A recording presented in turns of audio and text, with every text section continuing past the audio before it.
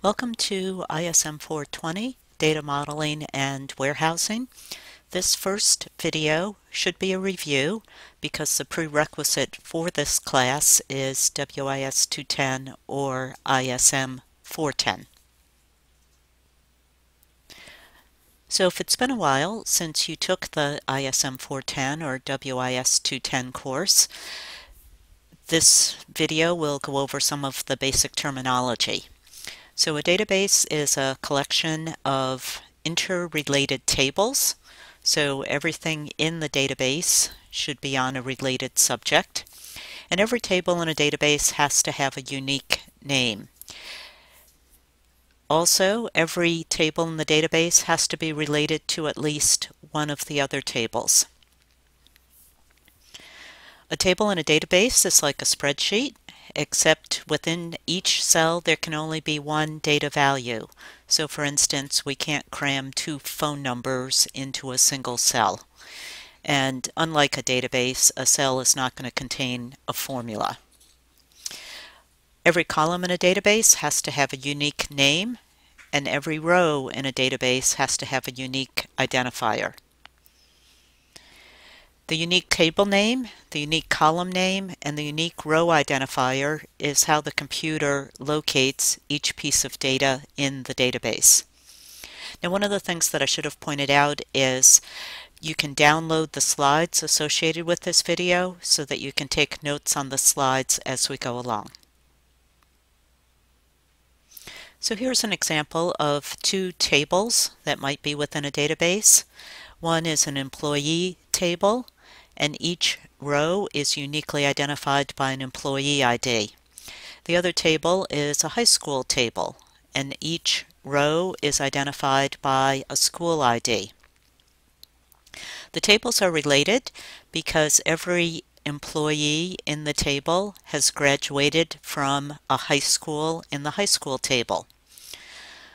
So in order to relate two tables together, they have to have a column in one table that can match to the primary key in another table.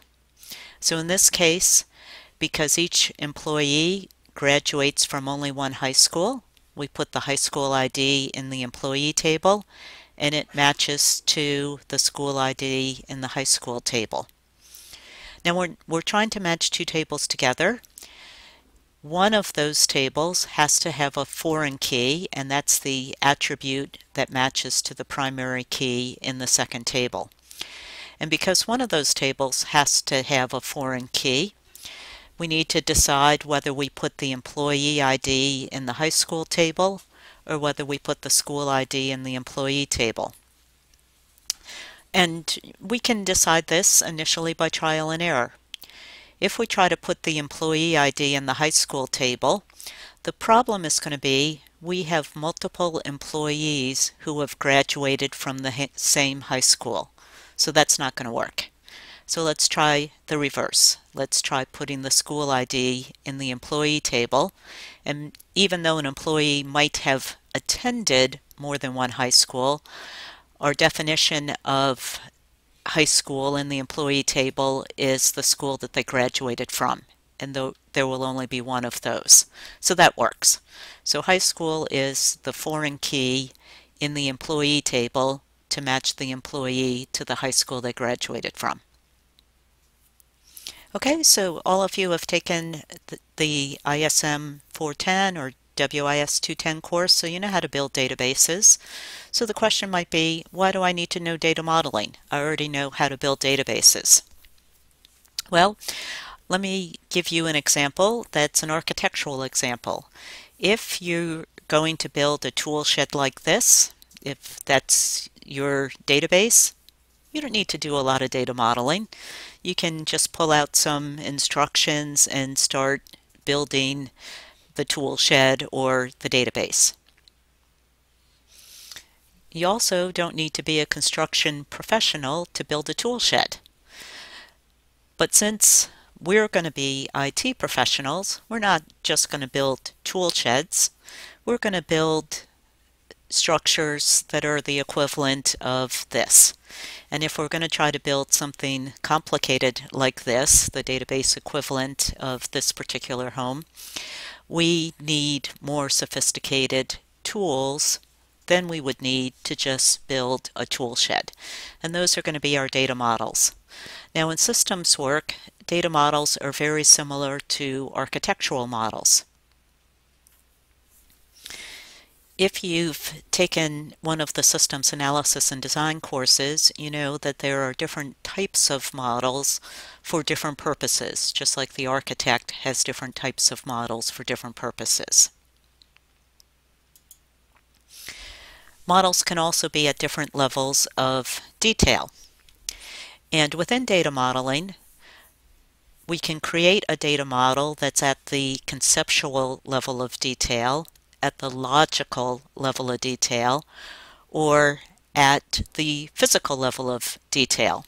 In this particular course, we're going to take the middle approach. The logical data model is what we're going to concentrate on for this particular course. So when we talk about the design of systems or databases, we're going to use models for the same reason that the architect does, to diagram complicated things before we start to build them. For databases, the types of data models that we're going to use are called entity relationship models, and for data warehouses, we're going to use dimensional data models. Now let's talk for a minute about the difference between transactional databases and data warehouses. In transactional databases, the data is going to be current up to the minute. It's going to be created by transactions, like keying in the data, or automatic input, like reading an easy pass device. There's going to be a large number of users. We want really fast response time. Typically, there are going to be a limited number of queries and a large number of standard fixed format reports. And the data that is updated in the transactional database is stored only once in the database. This is really important because if the data is going to be updated, we want to make sure it's only stored in one place so that we only have one place to update when the data changes. A data warehouse is a little bit different. It's not necessarily going to have current up to the minute data, but it is going to have historical data for the past several years. Data warehouses are frequently consolidated from several different transactional systems, and we'll take a look at that in just a moment. Typically, they're going to have a smaller number of users than transactional databases. Typically, the managers or analysts are going to be the primary users for a data warehouse. Sometimes the queries are complicated, so it might be a little bit slower than a transactional system. The queries are typically ad hoc rather than standardized pre-formatted reports. We'll see when we design data warehouses that sometimes we'll duplicate some of the data on purpose in the data warehouse to make the queries easier. And another aspect of data warehouses is because the volume of historical data can be quite large, the data warehouses can be huge. We're going to use two different types of modeling. Entity relationship modeling will be used for transactional databases, and dimensional data modeling will be used for data warehouses. So this is a diagram that shows the relationship between transactional databases and data warehouses. On the left here are the transactional databases, and this might be 4 different systems where we consolidate the data from these individual databases into a database. So a data warehouse is a database within the data warehouse, and we might have multiple databases within the data warehouse that might have different levels of consolidated detail or summarized data. We might also do an extract from the data warehouse to create a subset for a data mart, or we might archive some of the historical data that's not used very frequently. So by way of review, a little bit more review of the terminology. The columns in a database table are called attributes. One of the columns, or a combination of columns, needs to be identified as the primary key. The rows in a database table are sometimes called tuples. An entity is a person, place, or thing, and when we're done in our data modeling, our physical entities are going to become our database tables.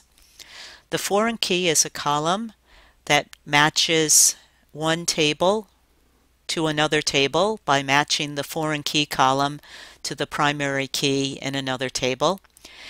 And the terminology domain, when we're talking about databases, means the universe of valid values. For instance, the domain for a phone number in the US is a 10-digit number. So here are our two tables, employee table and high school table, with the primary keys, attributes, and foreign keys identified.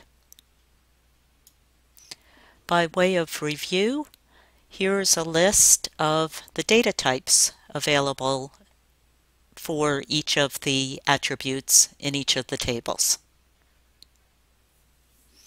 Normalization is an important principle in database design. Normalization is a process by which we eliminate redundancies in the database. As I mentioned before, in our transactional databases, each individual piece of data, each attribute, should be stored in only one table, unless that attribute happens to be a foreign key that's going to match to the primary key in another table. Another principle when we're designing our databases is that a single attribute should not have compound values. So for instance, a person's first name, middle name, a last name should all be separate attributes, not a single compound attribute called names. And a third principle is if we can eliminate redundant data, it's a good idea. So we might have a business address and a home address, and those are two different attributes, but they might contain the same values. So if there's a way we can reorganize it so that those values aren't stored in two different attributes, that's a good idea to do. So on this slide, I show some pieces of data that might be compound attributes, and let's just talk briefly about whether they should be one attribute or multiples. So in the first case, the John Q. Doe Jr., that should probably be 4 different attributes: first name, middle initial, last name, and suffix. The second one, street, is frequently listed as one attribute. However, I have used databases like voter registration databases where it's really convenient if you're assigning someone all of the people who live on Main Street to separate the number from the rest of the address. But that's unusual. Normally, street would be one attribute. Likewise, for favorite band, J. Giles Band would typically be one attribute. But for degree, we would probably separate the Bachelor of Science from the type of degree and make chemistry a separate attribute. So how we use the data becomes important.